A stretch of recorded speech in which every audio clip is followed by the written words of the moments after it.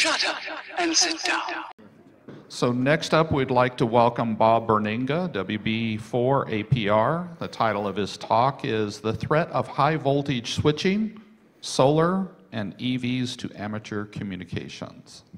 Thank you, and you'll notice that that's not on the slide because everything I'm going to be talking about is in the ARRL book here on energy and power that they started distributing in August. Also, in May, and an article I wrote in May on establishing your own microgrid. And the whole reason for this is, although nothing's changed, including all the gray beards in this room, underneath the energy is totally changing. And first of all, is because now we have universal power supplies where everything runs on 100 to 240 volts AC. They will also run on 100 to 330 volts DC, just as is. Just plug it into DC, it'll work. We have LED lighting everywhere, which are nice little RFI generators. We have solar power is now cheaper than coal, and yet they're up on the roof of the house where they can be antenna radiators. Hybrids, every hybrid car has a 50,000 watt generator built into it. Talk about a ham's dream. EVs are now better, faster, cleaner, quieter, safer, cheaper to buy, cheaper to operate, and cheaper to maintain than gas cars. And then we have people talking about the whole house battery backup, such as the Tesla Powerwall. And what's in common? A high voltage DC switching. Energy is a lot more than just a hobby. This is some of the background starting in 1965 when I wound my first generator, got my first electric car in '83, built, back up. My senior project at Georgia Tech was to build an electric car for the clean air car race from MIT to Caltech, and we made it as far as the Mississippi. Anyway, and here's where I am now. I mean, and you've seen my Priuses, and now I'm driving a Volt. And so emergency power is emergency ham radio operation is emergency power, and so don't go to field day without it. But if you want some serious portable power, think an electric car. A serious contender there is the Leaf. You can buy a used Leaf, 3 years old, off lease, for only about $9,000, and that's equivalent to bringing 40 batteries to field day. And for $9,000, buy this, you get to drive it every day, plus it has the same energy as a Tesla Powerwall, costing 3 times as much. Or you can buy a plug-in hybrid that is, the generating capability of this car is the same as a 50 kW generator. The Chrysler minivan, for example, also, I mean, there's 40 hybrid plug-ins on the market. So this slide, I put a gold band around it because solar power and electric cars are the perfect marriage because just 9 solar panels can fully charge a Prius plug-in, a Pacifica minivan, for example, every day forever. Totally independent of gas, oil, and everything else. All this news about the Middle East doesn't faze me in the least. Nothing changes for me. All my energy for driving comes from the sun. So it's a whole new world of power. Power systems nowadays with modern power supplies are 10% the size and volume that they used to be, and the reason is because the first thing you do with the AC power is you full wave rectify it to high voltage DC, and then the switching electronics, and that's the output of every modern switching power supply. And so kind of, and since the actual input to the DC switching power supply is 330 volts DC. Data centers and other places now that have a whole lot of things that they have to run, it's far more efficient to distribute the power at 330 volts DC. Remember, you can still just plug this thing in to a 330 volt DC line and it still just works. So distribute 330 volts DC throughout your facility, plug in all your switching supplies there, and you've just eliminated 75% of the distribution losses because, you know, the I squared R losses, when you triple the voltage, I squared goes down by a factor of 10. So here's a good example of how I use this in ham radio. This is the annual Golden Packet event where we try to exchange APRS messages from Georgia to Maine along the Appalachian Trail. We have 15 stations, and so my station is on top of this tower, 100-foot observation tower that you got to climb vertically. And where am I going to get power up there? The first time I said solar, and of course it was cloudy and rainy all day, so I said not doing that again. So I said I'll just run the power from the parking lot down here, the 3,200 feet, up to the top of the tower. And I can do that in something about the size of a laptop carrying case. Look carefully. This is just the typical 140-watt power supply you plug into your cigarette lighter. Then you go into a box, which is a voltage doubler, 2 capacitors, 2 diodes, got 330 volts DC on the line, 3,200 feet of wire, fits in a laptop carrying case. Binding posts, connect to the ground pins, and then plug in your laptop power supply. And so here it is, 12 volts, doubler inverter, 330 volts DC, and then back down. Oh, and of course, nothing special about what you plug in. Any modern switching supply can just plug into the 330 volts DC directly. Don't trust me. Test before. Okay. So here's the important thing to remember about single wire earth return, which is not legal in the United States, is that the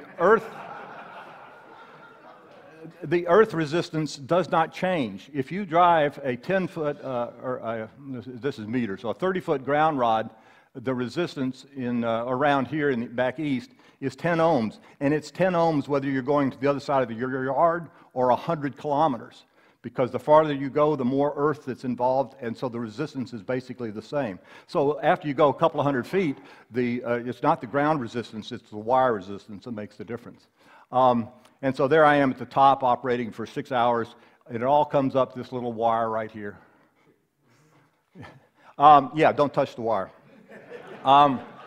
So it's all about emergency power, and you know, we used to dream of having a 10 kW generator in our backyard at huge cost, or a bank of batteries, and all of that to provide $1 worth of electricity during a 4-hour power outage, which is the average in Maryland. How much are you willing to invest for $1 worth of electricity? It's amazing what people will do. Where every hybrid has all these gears and stuff and a petrol engine, but they all have a 12-volt down converter down to the 12-volt battery, and you can draw a kilowatt to 2 kW out of that through any kind of standard $150 inverter, power your refrigerator and all the lights in the house. So for 10 years now, I've been driving around with, you know, I've got 220 volts DC, which is the battery voltage of the Prius. Plug in anything there up to about 10 kW, or go through an inverter in the trunk. There's a picture of my inverter. And that, what is that, a $99 inverter, and it'll power a chainsaw, even a small air conditioner. And, you know, having that in the back of your trunk, every ham should do that, just as a matter of emergency response. If you're really lucky and you can find a high voltage uninterruptible power supply, UPS, buy it, because that is what we need. And there is no commercial product because there is no commercial demand. I just found out that in my Chevy Volt, that 12-volt down converter is 2 kW. So you could draw continuous 2 kW out of the 12-volt battery. Of course, you can draw 6 kW for instantaneous, because, you know, anything more than the 2 kW will come from the battery for a few minutes. Years ago, I came up with how do I want to distribute this to the whole field day site, and I came up with just a standard 2-prong plug, because if you go to Home Depot and you try to use any commercially available plug, you're violating the rules because you're trying to use it for something that plug was not rated for or designed for. Or somebody's going to come along and try to plug something else into it, or so it's a disaster waiting to happen. So I wanted to have a unique plug, but this still only cost 89 cents. And so what I came up with was just take a standard outlet, drill a hole in it, put a little wooden peg in there, and now that is a universal plug-in. You can plug in anything that you have already determined will plug in by drilling a hole in the other 89-cent connector, and now you have matching things. I tried to publish this years and years ago in QST, and they said, no way, we don't do anything with any voltages over 12 volts because it's too dangerous. How many of you were Cub Scouts back in the 1960s and built the two-tube radio as a standard requirement for a Cub Scout? 150 volts DC. All right, so, well, why can't you do this with your gas car? Just put in an inverter and power it. Well, because a 60 amp alternator only provides about 30 amps at idle, or only about 400 watts average. Plus, your car is running all the time at idle, and the most you can get out of it is about 400 watts. So that's why I talk about EVs and hybrids. And first thought is, well, EVs are, when the grid goes down, you got nothing. No, you don't have to go stand in line to try to get gas, because you can either recharge your car from your solar panels, or you can drive over across the street to a guy who does have lights and plug in your car and charge there. So EVs are the ideal thing to have during a power outage. A good example is the Sandy blackout. This is a satellite view before, this is a satellite after, but you still see about half the lights are still on, and they're still widely distributed. So if you've got an EV, just go plug into somebody who has the lights on to recharge. So EVs are now, as I said before, better, cleaner, faster, quieter, safer, cheaper to buy, cheaper to operate, and cheaper to maintain than the average gas car. There's over 47 of them on the market. I started getting involved in 2007 before there were any on the market. And so back then you could buy salvage Priuses pretty cheap and do whatever conversion you wanted to do. So most of what people think they know about EVs is wrong or 10 years out of date. And the whole thing about EVs is 95% of our driving is local. And so there's the 47 cars on the market, and half of them now have ranges over 350 miles. And yet you talk to people and they say they don't have enough range. Half of them cost less than the average gas car. What is that? Yeah, down to as low as $20,000 for has 630 mile gas range, 29 miles electric range for only $20,000. And yet people say EVs cost too much. The thing about don't buy another gas car until you have at least looked at an electric vehicle, because gas cars stay on the road for 18 to 20 years before they're finally scrapped. And imagine that thing is going to be out there spewing those toxic emissions for the next 20 years, well through 2035. So make sure you look at whether there's an EV for you. These are all the pure battery electric, and notice that 80% of them cost less than the average gas car. These are the plug-in hybrids, and 45% cost less than the average gas car. And finally, in 2020, the electric truck is starting to arrive. The Rivian workhorse is said to come out next year. Ford, Chevy, and Tesla are all racing to be the first one out with the electric truck, because that is the ideal thing to be electric, because you've got absolute maximum torque, and you've got 50,000 watt generator built in, and you've got batteries to run for a week, and it's just great. So why is everything going electric? Is because there's only one moving part.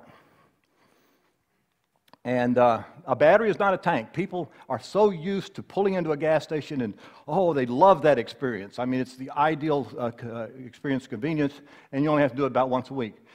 But for an EV, you don't even think about charging. It's because you drive it. When you're driving it, when you park it, you plug it in. Every time you get in that car, it is full.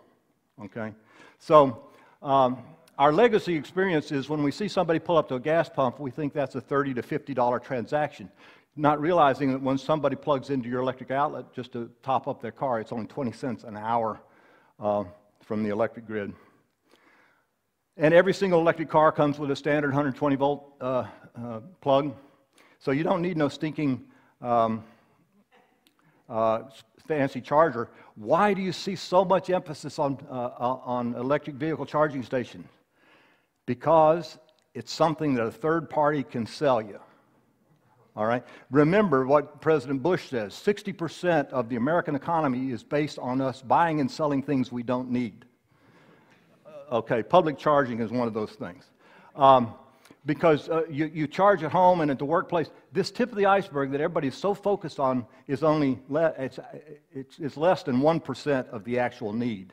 Because electric cars, you don't drive on trips. You drive them locally, you come in, plug them in. And this is a GM slide, shows green is all the time that the car is parked at home out of the 24 hours of the day. Red is while it's parked at work. Blue is while you're parked at Walmart or whatever. And this top blue up here is when you're actually driving the car. If you're driving a gas car, that's when you've got to worry about refueling. Where's the next gas station? I got to fill up, I'm late, and everything else. That's why people are so focused on time to charge, because it's the most inconvenient way for transportation. Whereas the EV just plugs in while it's parked, and it's always full every time it gets in it. So public charging is like a spare gas can. It's just something when you are stupid enough to exceed what you've got in the tank or in the battery. Every outdoor outlet, every place that I find one, I knock on the owner's door and say, please put up a sign. You've got a complete electric vehicle charging station right there. Why don't you make it available to your friends and customers? The charging load on 120 volts is simply the same as a coffee pot. You hear people say, well, the grid can't handle it, it's going to blah, blah. No, if the grid can't handle a coffee pot, then we got a problem.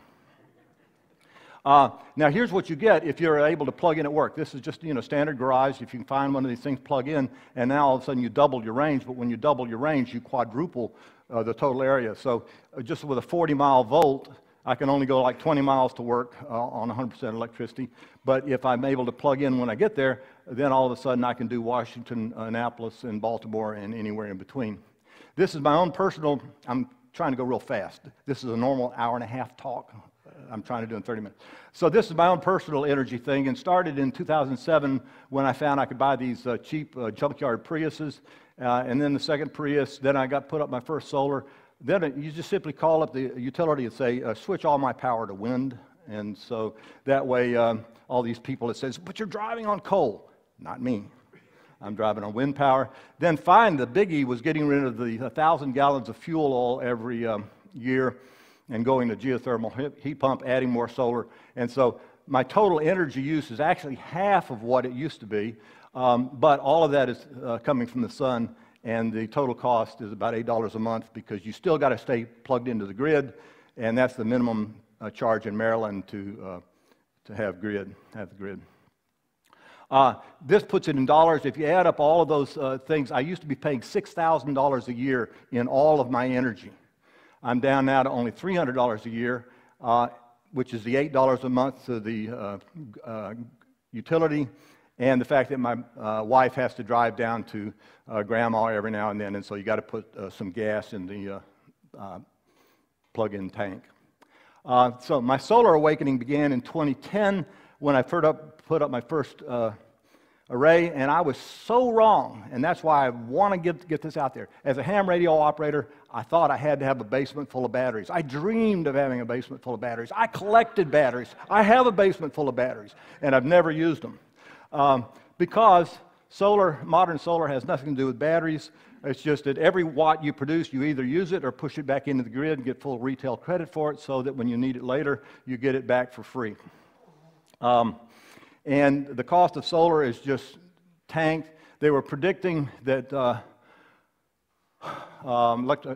solar would be cheaper than coal by 2020, and I don't know what I did here, but anyhow, it's been 3 or 4 years ahead of what even the predictions. Solar was cheaper than coal starting in 2015. It's now so cheap that even Saudi Arabia is fully invested in it. My first array, when I got in about 2010, that would have been $9,000. Now it's $1,500. What is grid tie? It's simply taking a bunch of solar panels, hooking them in series, going into an inverter, and then taking line 1, line 2 neutral. You have to have a switch on the outside of your house, and then coming back into a 20-amp breaker. That's it. And then when the sun is shining, you watch the meter go backwards. When the sun goes down, you watch the meter go forwards. Now, everybody says, oh, I want to go off-grid. You're crazy. If you have access to the grid, you do not want to go off-grid, because you will spend 3 times as much for the same amount of power, because you'll be operating at 48 volts. You'll have this massive expense of batteries that you have to maintain for the rest of your life, and your copper wires have to be, let's see, going from 48 volts to 480 volts. The copper investment is 100 times more copper. You got to have conductors as big around as your finger as opposed to just standard number 14 house wire. Just don't even think about it. Well, what about the value of a home battery? They are coming, absolutely, because remember, energy storage is the most important thing about renewable energy, but it makes no sense today. And here's why it makes sense today, but the public utilities, the politicians, and everybody else do not give you access to that benefit. Here, this is called the duck's back curve, and it shows that the typical 24-hour day and how it used to be that the peak was during the day. By 2012, there was so much solar in California that the peak was about here. By 2013, now there was no peak during the day. Oh, by the way, this is not every day. This is in spring or fall, before heating, after air conditioning, and all that kind of stuff. Just kind of a nice average day.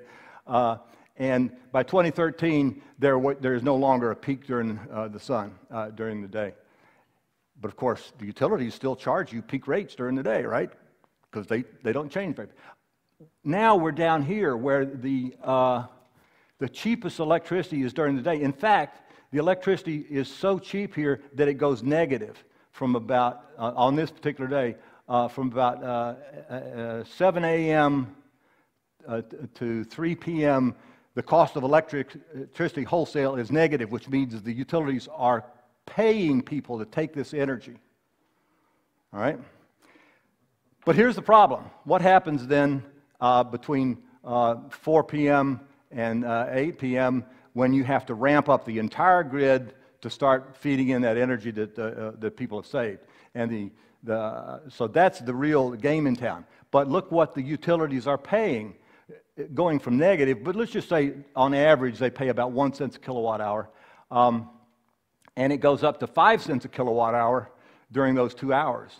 Now you've got a 5-to-1 money-making proposition if they would just, instead of buying it from fossil fuel ramped up coal and gas generators to meet that 2-hour demand, if they would pay you 5 times what you're currently paying for electricity to draw it out of your battery, that's where we're going. And that's where a battery will pay for itself in only 2 years.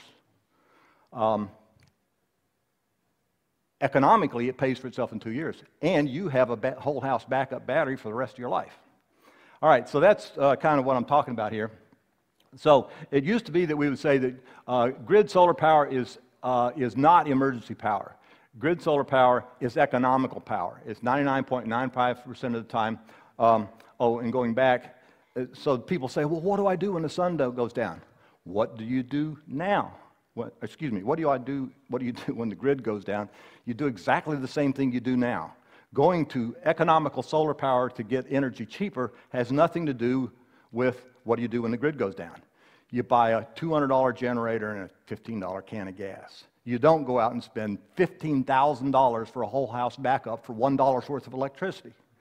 Okay, but the good news is that finally the grid tie inverter manufacturers are starting, at least Sunny Boy provides this grid down secure power outlet. So even when the grid goes down, they'll still give you 15 amp outlet, and 15 amps you can do quite a bit.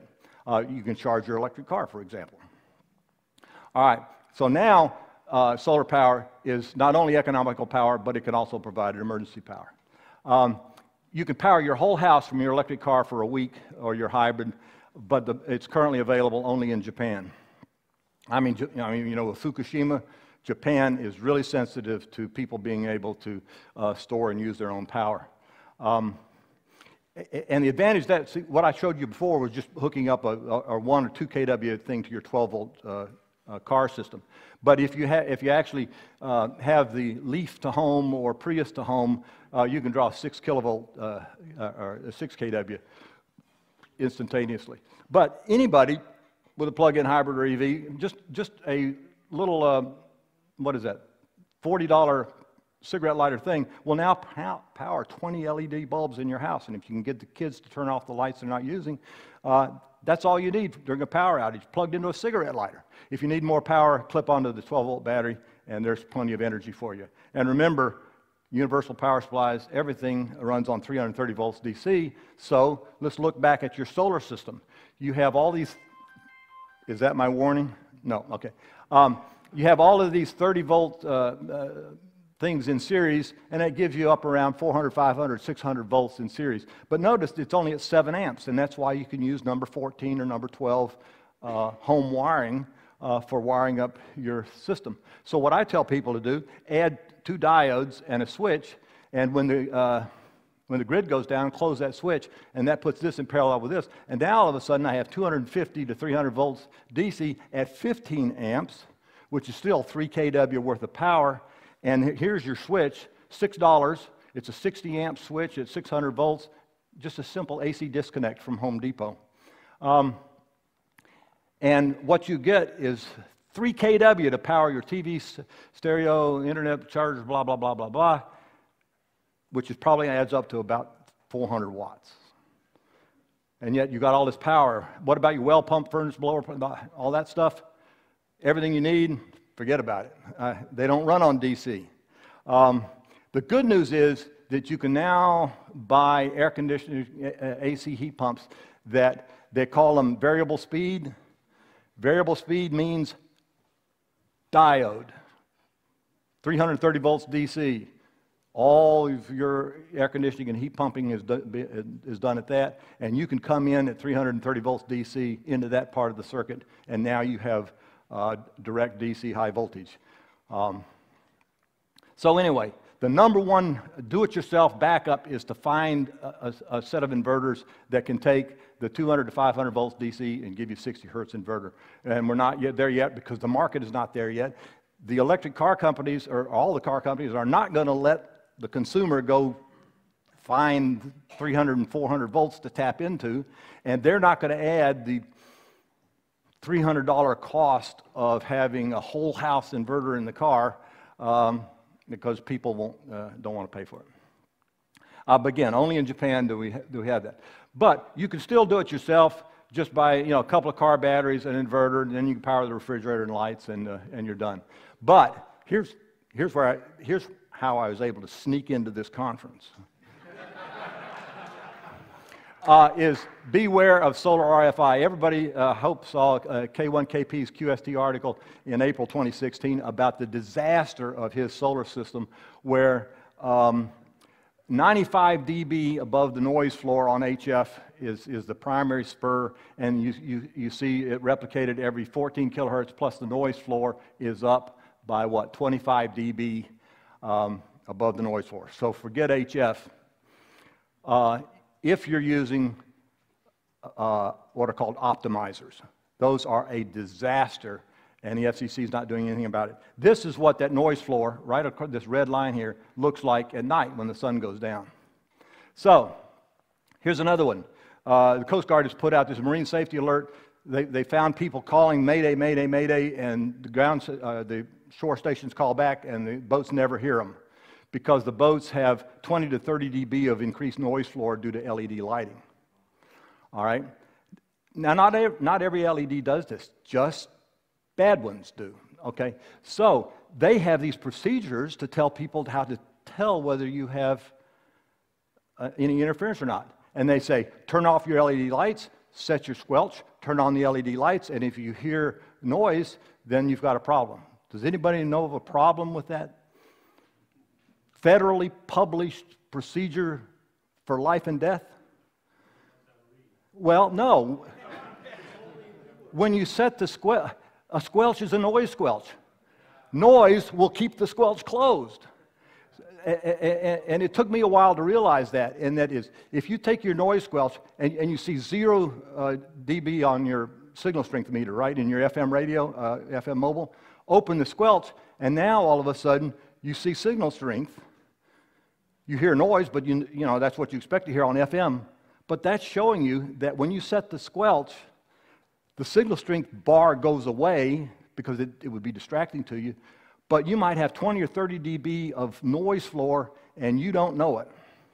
And I found that out the hard way by just driving around thinking everything is fine, but knowing that I cannot hear repeaters as well as some other people do in one of my conversions. And I finally realized that, until you open the squelch, you're not even seeing the signal strength bars. I've written to the Coast Guard and saying, you're killing people. people do this test and think they don't have any noise, and it's totally hidden from them, and they've ignored me. So anyway, this is what the optimizers, these solar edge optimizers that mount on the back of every panel, normally they just put them in series and bring it back, and there, what do you have? You have a nice RF loop that's generating RFI all over the neighborhood. The fix is to take all those panels off, turn it into twisted pair, put chokes between every one of them. This is only this is only 1/3 of the fix. This is the 240 volt AC line, or excuse me, for optimizer, it's a DC line, but it has all this trash hash because every one of these things is a DC to DC converter with apparently no attention whatsoever to part 15. And, but then you have to, let's see if it's the next, no, then in addition to that, you've got to go put these things between the solar panel and the and the optimizer. So you've got a major investment in chokes. And then the guy who wrote that article says it's somewhat tolerable. He still has huge noise floor, but it's tolerable. But here's the thing. You might not be going solar, but what about your neighbor? Talk to your neighbor now. Find out what he's going to do, and do not, under any circumstances, let him buy solar edge optimizers. You'll ruin your hobby forever. So if you talk to your neighbor now, if you wait until you hear it, it's too late. You've lost your HF hobby during the daytime forever. Now here's a slide that I stumbled across. It takes all the air on Earth and puts it into one little sphere. It takes all the water on the Earth, puts it in a sphere. It takes all the fresh water, puts it into that tiny sphere. People think we have a lot of air, we have a lot of water, and I could just dump stuff into it. But when you put it all into a little sphere, you realize, well, whoops, we're all trying to share that. And of course, there's only one spectrum, RF spectrum, in your neighborhood, and if somebody's polluting that, you got to move. Anyway, the average American home uses about 4 tons of coal-fired electricity per year, and look what we're doing to West Virginia. People talk about, mining for coal, mining for oil, and they say, but now all we're going to do is mine for lithium. And mining for lithium is as easy as driving around a pickup truck, scraping up a bunch of salt in this 10,000 square mile kilometer salt flat, and taking the lithium out of that. Here's the slide, the national energy consumption. These are all the sources from solar, natural gas, coal, and petroleum. These are the things that use it: residential, commercial, industrial, and transportation. This is all the wasted heat. This is the energy that actually is used, it does useful work based on all these sources. Now I'm going to concentrate on, people look at the renewables and say, geez, take out nuclear, and it's a pittance. So, we're never going to solve this problem. There's the problem, all of our energy that comes from fossil fuels. But all that energy that comes from fossil fuels, as you'll look where it all goes, 80% of it goes to wasted heat, wasted emissions, just stuff we simply do not need to be doing. And let's look down here at all of the biggest one. Look at all this petroleum that we're burning to get that much actual movement of the car down the road. And that's why I've redrawn it. Let's take all of these things and take out nuclear. Let's take the solar, the hydro, the wind that we've got now, and looky there. We could provide all of the transportation that we currently use without any emissions. So, and you say, well, that's for somebody else to do. No, the purpose of this is to say, don't go out and just do it because I say so. Every 2 years, on average, we face a major energy decision, whether it's a roof, HVAC, a job, move or retirement, a water heater, car, lawnmower, energy choice from the utility. We're always faced with these, my water heater broke, what do I do? Don't go buy another non-heat pump water heater. That's where all our energy goes. I need to speed up. This slide shows it. I showed it earlier, but I cheated a little bit. I said 9 solar panels would fully charge the Prius plug-in and the hybrid Pacifica and most of those other 27 hybrid plug-in hybrids every day forever. But if you are the standard American who drives 40 miles a day, then you need 12 solar panels. So 12 solar panels can, this is not 12, it's just the best picture I could find. 12 solar panels can fully charge the average American's transportation needs forever. Never going to a gas station, never having to worry about foreign oil or wars and all that stuff. Okay, so if you want to do something, the first thing to do is sign up with your utility for wind. These are all the states that allow you to have deregulation, and you just call your power company and say, I want to sign up for wind. LED lighting, when I started giving this talk 10 years ago, it was only 1 in 4 households were doing it. Now I think most people are using LEDs. And the cost of bulbs in my area this used to be under $2 a watt. They're down to about $1 per bulb at Home Depot, but that's a subsidized cost by the Keep Maryland Green kind of thing. I don't know what it is. Probably it's $2 a bulb now, most places. But here's the number one thing, and that is all these little gas engines that we drive are 10 times more polluting than a modern gas car with a catalytic converter. And so just mowing your grass once a week for an hour is the same thing as, it turns out, 11 days of 1 hour commuting as far as emissions and, as far as toxins in the atmosphere. The other thing I like about the electric lawnmower is there's nothing to spill, so it only takes up about 1 square foot in the garage. So the next easiest thing to do is to buy a plug-in car. And this one is switch to a heat pump. And you say, well, I've already got a fossil fuel heat. Keep that, or people will say, I've gone out and gotten an estimate and they want $30,000 to replace all the ducts in my house. Forget about it. Let me see what my next slide is. You can go heat pump by just putting in, instead of a window air conditioner, put in a heat pump air conditioner, put in a portable air conditioner heat pump, or do one of these mini split units. They're only $600. You still have to have a professional install it for a lot more. But you put this anywhere in the house and put this outside, and now you have heat pump energy. Keep your existing fossil fuel heating system. It works. It's great. You need it on the coldest days. But why are you paying 2 to 3 times per BTU when you could be using the electricity 3 times more efficiently? And of course, replace a water heater with a heat pump water heater, because you can get 3 times the water from that compared to a straight electric. These are the mini splits. They're sold everywhere. You put them anywhere in the room and you have an outside unit. Now you can have up to 4 of these inside units at various places in the outside unit. No duct work, just a 3-inch hole to get those little copper pipes out. I think I'm going to make it, by the way. The time limit there, they're having panics in the back. So here, never buy or replace an air conditioning unit again. Replace it with a bidirectional heat pump. It only costs about 10% more, but it cools, it dehumidifies, and it heats at 1/3 the cost of electricity or 1/2 the cost of oil or propane. You can even buy a mini split heat pump that can run directly on solar. Why?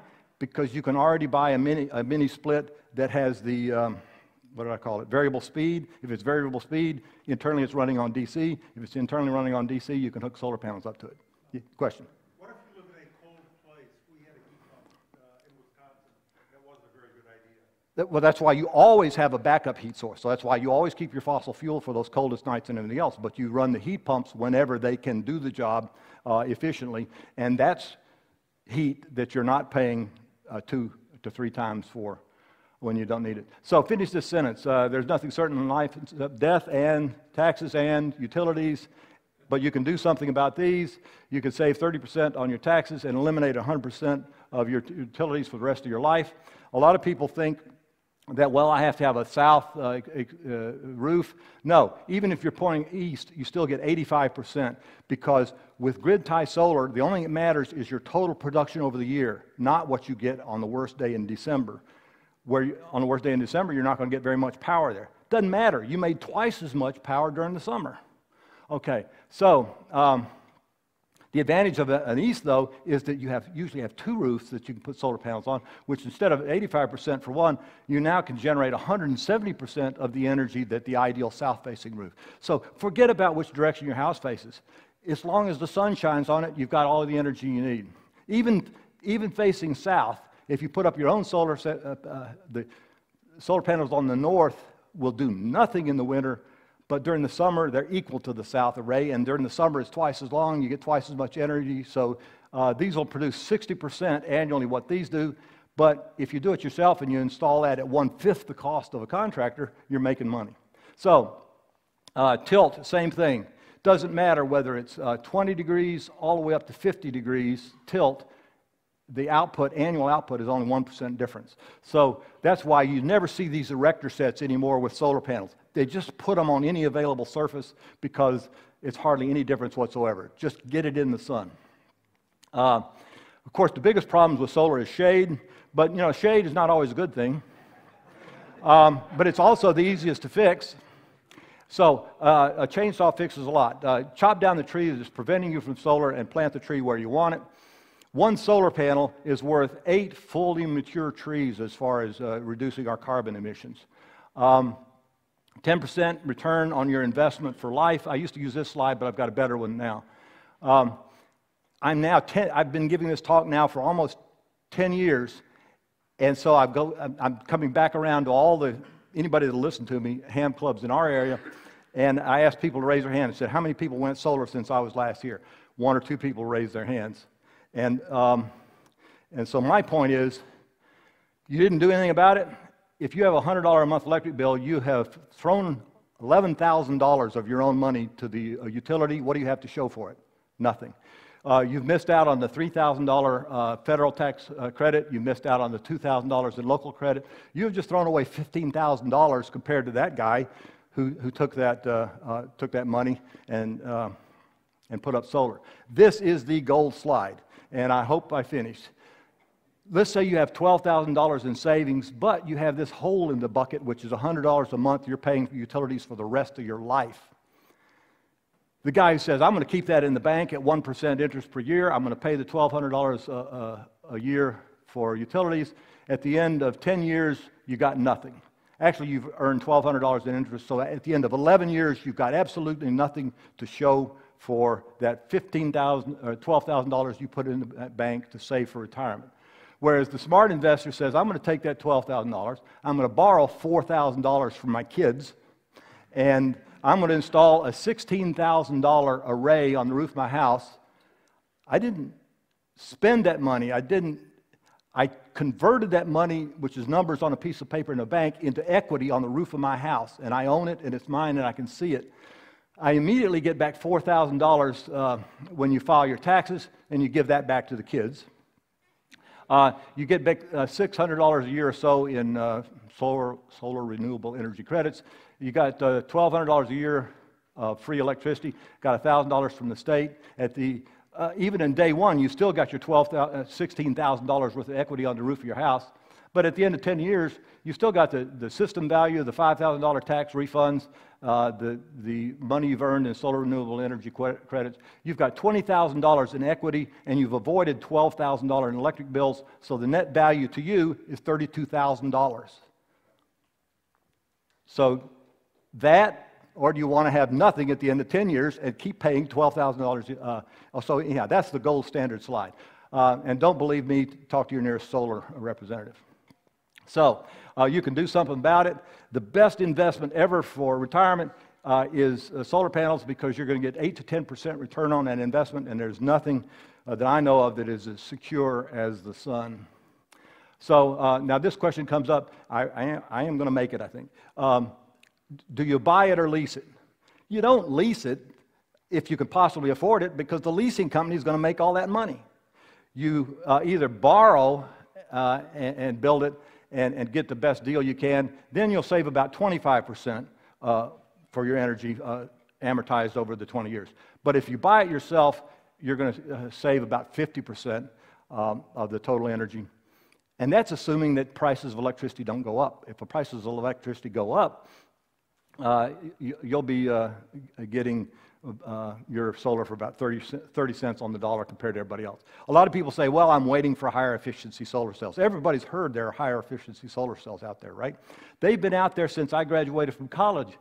The price of silicon is down here to 30 cents a watt. The price of the high efficiency solar cells is now up to $1,000 a watt. Why?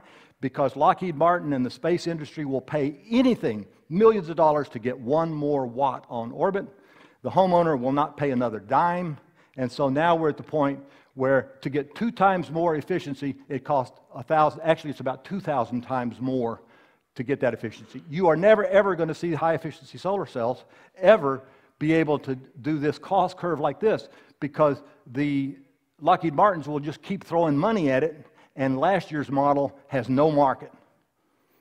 Okay, so anyway, a lot of people said back in 2008, I loved it, the grid cannot handle more than 2% solar, it'll go unstable and it'll be the end of the world. Okay, by 2013, Hawaii had hit 40%, Germany had hit 60%. By 2014, Netherlands and Spain had hit 100% renewables for a day. In 2015, and everybody says, yeah, but what about China? Well, what about China? In 2015, they installed more solar in 1 year than the USA had to date. And they're still beating us hand over foot. Saudi Arabia now is completely invested in solar because it's cheaper. I should have said oil. Oil-rich Texas in 2017, just 2 years ago, hit 100% all of their energy coming from renewables. Denmark now is at 60% solar and wind for the entire year. I don't know what I was going to say there, but now hitting 100% is very common. Now, the problem is, we are all do-it-yourself persons, and the problem is that you cannot do solar grid tie yourself because you have to have the building permit, the electrical permit, the building inspection, the electrical inspection, the utility inspection before they're going to give you a net meter. And if you don't have a net meter, you got nothing because you got nowhere to put that energy. But anybody can go out and buy a $100 grid tie inverter, plug it into the wall, and hook up a solar panel to it. Okay? But don't do it. You can do it with one panel.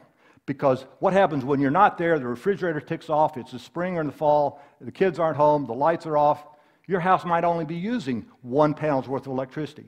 Anything else you generate, if you plugged in 2 panels, you're going to push your meter backward. There's nothing wrong with that, except that every meter except the net meter is going to charge you going that way and charge you coming this way. So now your solar investment is working against you. So the only way to do the solution is this. Contract for a small system, maybe at $2.50 a watt. So if you got a 2 kW system, if you could find a solar installer to do that, you might pay $5,000 for that system.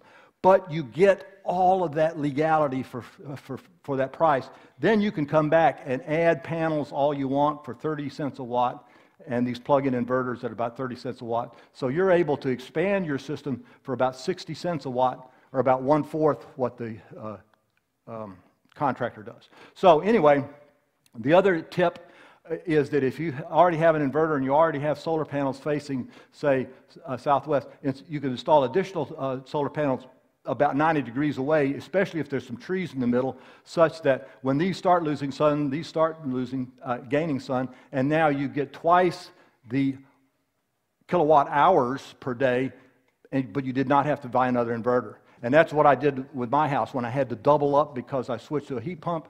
I just started, most of my arrays were initially southeast because that's where the most sun was. So now I started adding it on the southwest and the northwest and everywhere else. And so I got to keep all the same inverters and only had to pay for the solar panels, which if you buy from the truckload down in Miami, you can get for 25 cents a watt. Okay, I'm almost done. So this is just saying switch to a heat pump. I already said that. And a lot of people say, well, what about, solar hot water heating? It was dead in 2008, and now you'll see articles that say it's dead, dead, dead, dead. It makes absolutely no sense. It's a maintenance nightmare and everything else. It's only about 75% efficient, and only if you use every single drop of hot water every day. If you don't use every single drop of hot water every day, you have got a system that's not generating anything that day because the tank is already warm.